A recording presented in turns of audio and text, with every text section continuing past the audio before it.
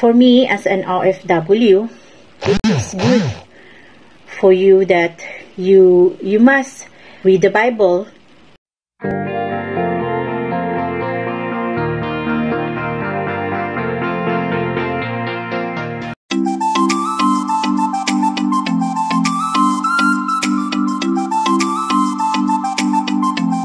Good day, everyone. I am Catherine Temblor Melinaw, and I am married.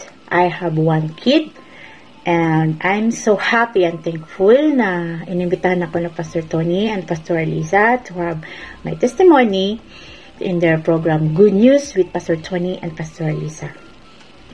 For me, as an OFW, it's good to my mental health to hear the godly words na sinishare niyo po sa programa niyo po to divert my attention, lalo na ngayon sa naranasan natin na pandemic.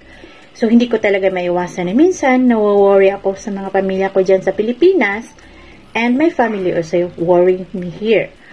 But one thing na I'm so thankful to God na ever since na malayo po ako, He always here for me to comfort me, to guide me, and also my family in the Philippines, He always guide them there. For me, as an OFW, it is good for you that you must read the Bible if you feel bothered, you feel lonely, you feel worried. It helps you a lot to divert your attention and to avoid anxiety po. One of my verse that I like most is John 3:16, "For God so loved the world that He gave His only Son, that whoever believes in Him shall not perish but have eternal life." So we must love one another. We just spread love and kindness. That's one of my motto in life, to love one another.